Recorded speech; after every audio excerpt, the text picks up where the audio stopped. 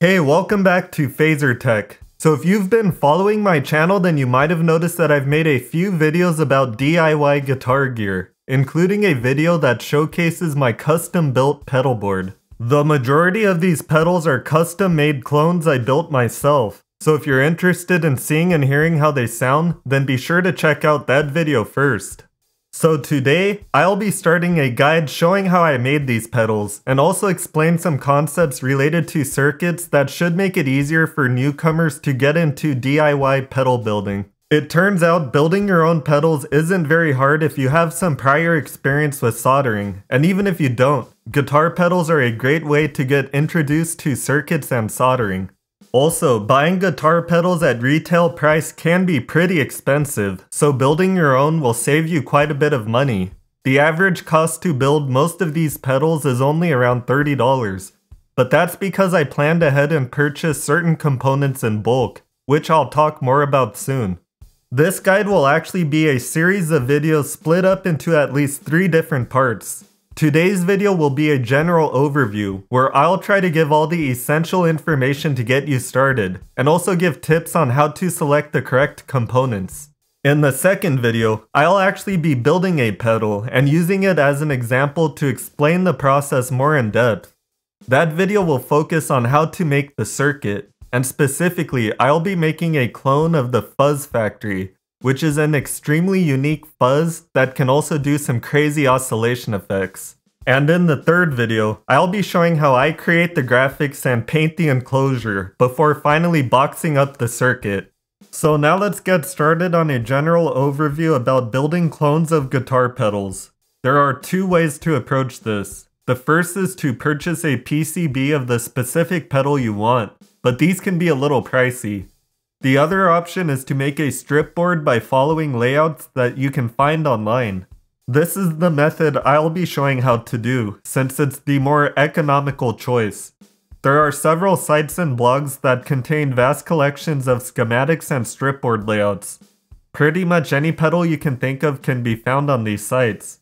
Personally, I've been using Tagboard Effects to find most of my layouts, but I'll list a few more sites in the description as well. Something to keep in mind is that the vast majority of guitar pedals are analog circuits, not digital. Some exceptions are modern reverb and delay pedals, which are mostly digital. So you won't really find many schematics for these because recreating a digital pedal is much harder to do than building an analog pedal. The circuits found in digital pedals are typically much larger and complex, and they use many surface-mounted components which are much smaller and harder to solder compared to through-hole parts. Another reason why they're so difficult to build is because most of them use microcontrollers that require advanced knowledge of DSP programming. There are some exceptions though, and you actually can find some stripboard layouts for reverbs and delays. But they're pretty basic and are more like hybrid pedals that are mostly analog, but they also contain a digital IC that provides basic delay. For example, the PT2399 is a hybrid IC that can't be programmed in the normal sense, but rather the resistors and capacitors around it are what sets its parameters.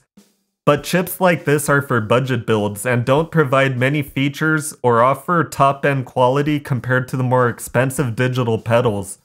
But some of these hybrid delays still sound quite good, with one example being the Wampler faux analog echo delay, which I made a clone of myself. Now let's talk about the various components you'll need before building a pedal. Here's a list of all the components you'll need. Some of these items are more straightforward than others, so I'll go through the list one at a time so you know exactly what to buy. Keep in mind this list doesn't include the paint and other things you'll need to create graphics on the enclosure, since there are multiple approaches to this, but I'll cover that more in another video. Likewise, this list doesn't contain tools you'll need, such as a soldering iron and wire cutters, since I'll be covering these topics in the next video. Also, not every build will require every single component on this list. For example, not every pedal will contain an op amp. You can find these items on eBay and most of them on Amazon, but some schematics might call for specific transistors and ICs which will be easier to find on eBay, Mouser, or DigiKey. I've also listed a few other US-based vendors that specialize in guitar pedal components, so I recommend shopping around if you're looking for specific things. Alright, so let's start at the top of the list and talk about the strip boards, also known as Vero boards. These are the results you'll get from searching for strip boards on Amazon. The kind we want has traces like this, with each row connected to itself. Also, make sure the hole pitch is 2.54 millimeters. Something like this would not work because the traces are in a different pattern, and these wouldn't work either because these don't have traces at all, meaning none of the holes are connected to each other. You'll notice some strip boards like this one are more expensive than the previous one I showed. These are sturdier and have thicker traces, but they aren't necessary for low current devices such as guitar pedals. However, in situations where you need to desolder something, they might be worth it since thicker traces are less likely to come off, but this would also depend on your skill level too. Also, I prefer to buy large strip boards and cut them down to my specific needs, but if you don't plan to do bigger builds, then you can get smaller boards like these. Either way, you'll need to cut the boards down to the specific size needed for each build. Keep in mind these boards contain toxic materials and will release dust when you cut or drill them, so I recommend wearing goggles and a mask when cutting them, but I'll go into more detail about that in my next video. Now let's talk about resistors. There's two specifications to look for when it comes to resistors. First is the power rating. For guitar pedals, you can stick with quarter-watt resistors since pedals don't use much power. The second specification is resistance. Since pedals contain a number of resistors with a wide range of values, I recommend getting an assorted pack of quarter-watt resistors like the ones you see here.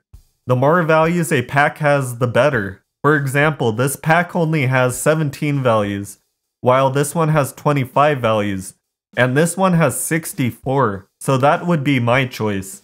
Some resistor values are more commonly used than others, so you might need to buy packs of specific values if you do multiple pedal builds, since you'll probably run out of just a few values.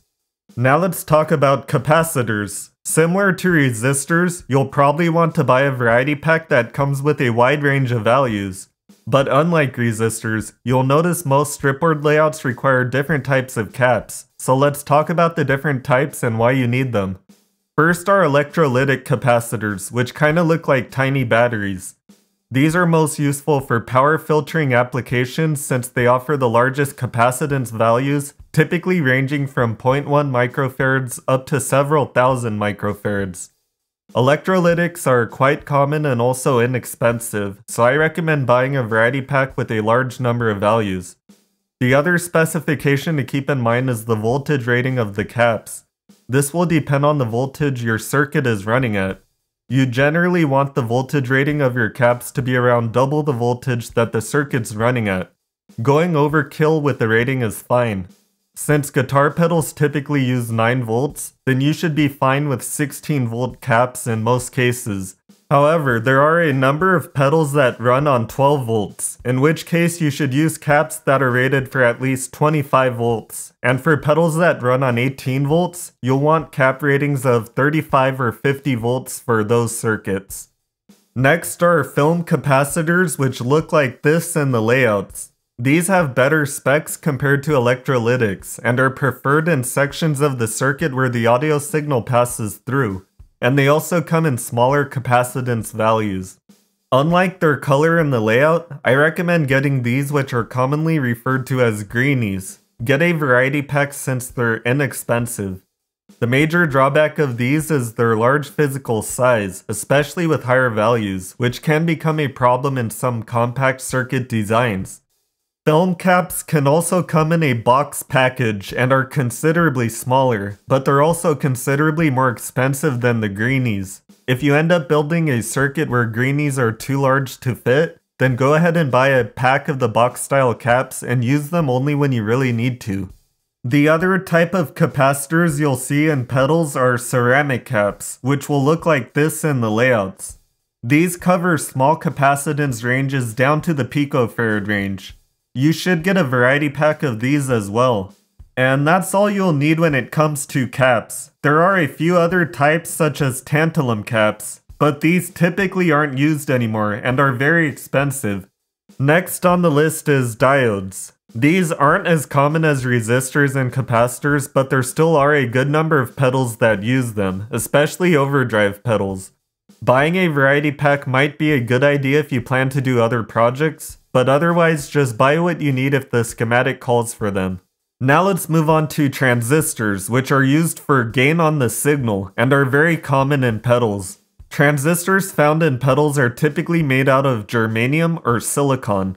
Germaniums used to be more common, but are still found in many fuzz pedals today. New old stock germaniums can be purchased on eBay, and these are what I'll be using for my Fuzz Factory clone in the next video. Germaniums typically offer a warmer, smoother tone, while silicons are generally harsher and more aggressive. There are also different types of silicon transistors, including FETs and BJTs. If you happen to look at a datasheet, you'll see that there's lots of different specifications, and as a result, there are countless different models of transistors that have slight variations in these specs. If the pedal you want to build calls for a certain type of transistor, then you'll likely be able to substitute that particular model for another one that's similar if you can't find the one that you need. So be sure to Google it if you need to find potential alternatives.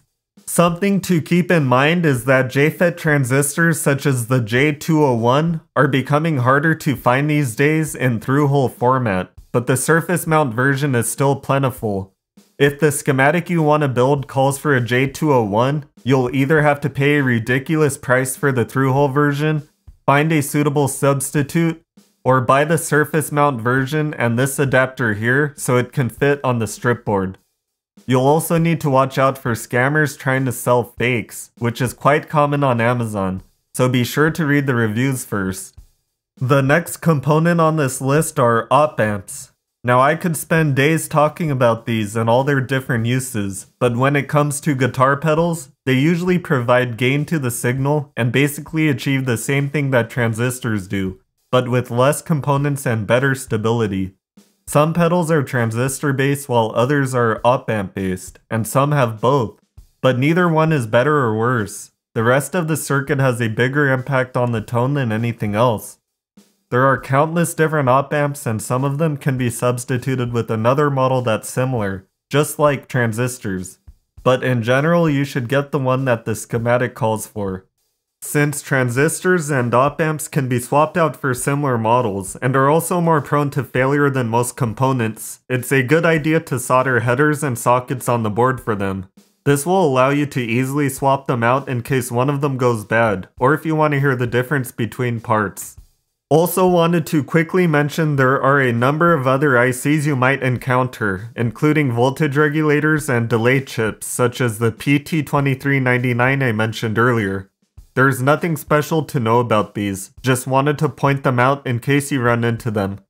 Now let's move on to potentiometers and trimmers. Potentiometers, or pots for short, are basically just resistors that can have their value adjusted. Pots typically come in resistances from 1 kiloohm up to 1 megaohm. They come in different tapers including linear, logarithmic, also known as audio taper, and reverse log. If you plan to build several pedals, then I recommend buying variety packs of both linear and audio taper. But reverse log is much less common, so hold off on those unless you actually need them. Also, pay attention to the style knobs that the variety packs come with, as you might prefer one style over another. Trimmers are basically just mini pots that are soldered directly on the board. These typically are used for biasing and aren't super common on pedals, but are still found on some of them. If you do need them, then I recommend buying a variety pack of these too. Now let's go over switches. No matter what type of pedal you build, you'll probably need a foot switch, so be sure to buy a pack of 3PDT foot switches like these here. When it comes to hand switches, there are a variety of different pin configurations that a switch can have. These configurations will be given by an abbreviation. A few common examples are SPST, SPDT, and DPDT.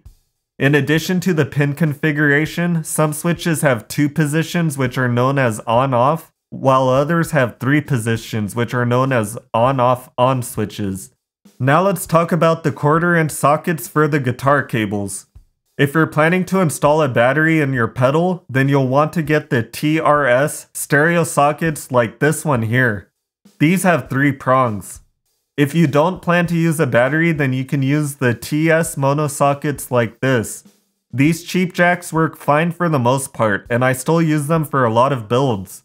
But I found that some of them have misaligned legs that need to be bent a little before they work well. So if you can spare the extra money, then you might be happier with the premium jacks like these instead. Speaking of jacks, there's also the DC power jack, which you'll want to get 5.5mm by 2.1mm barrel jacks like these, or like these. They both have the same socket, but the first one requires a larger hole to be mounted in. They also look much nicer in my opinion. If you're buying a pre-drilled enclosure, then be sure to get the correct size power jack. Which now brings us to the metal enclosures. There are many different sizes and specifications available, but for pedals there are 4 sizes that are most commonly found. These go by the Hammond specification. The largest is the 1590BB. The next largest is called 125B.